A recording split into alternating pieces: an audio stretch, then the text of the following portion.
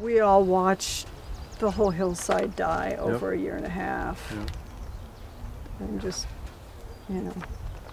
Now this forest is only 1.2 million acres in its entirety. That includes wilderness areas, the entire thing, including the monument.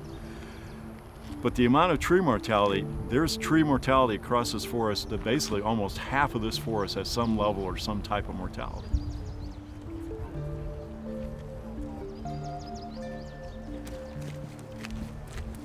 Now the three, if I were to characterize why we have the situation we do, one, it has to do with our fire suppression history. Secondly, it has to do with insect and disease. And thirdly, it's the legal challenges that we have with folks that have a fundamental values conflict with us being a multiple-use agency. I think it's important for the public to know the challenge was not that there was a lack of resource. The challenge was that you had these other outside influences that made it difficult for the Forest Service to perform its mission. But we will have a higher than normal level of mortality due to insects just because this of the year population. still. Yeah, just because there's so many, Right. Pervasive attacks. Here you can see right in front of us is a giant sequoia tree.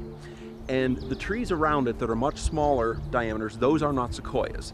The ones that you can see have the orange needles on them that have died due to the tree mortality epidemic. Those provide ladder fuels for a fire. You can see how low the branches are on the trees. So a fire in this area can go up those dead trees and potentially even get into the giant sequoia canopy. So that is something we want to try and prevent by dropping these hazard trees.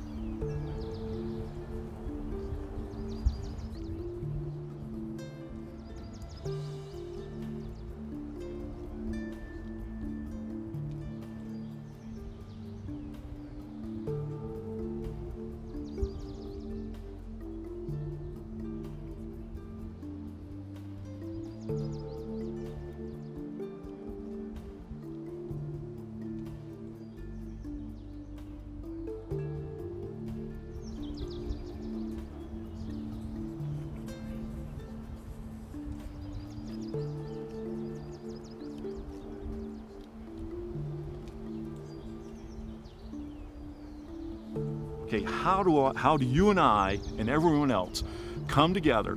So the key is, okay, let's call it collaboration. Let's set the table for as many people that are interested, invite them over, and let's have a conversation about how can we work together to make that hillside much more resilient to the effects of large-scale fire, the onset of insect and disease, drought, etc.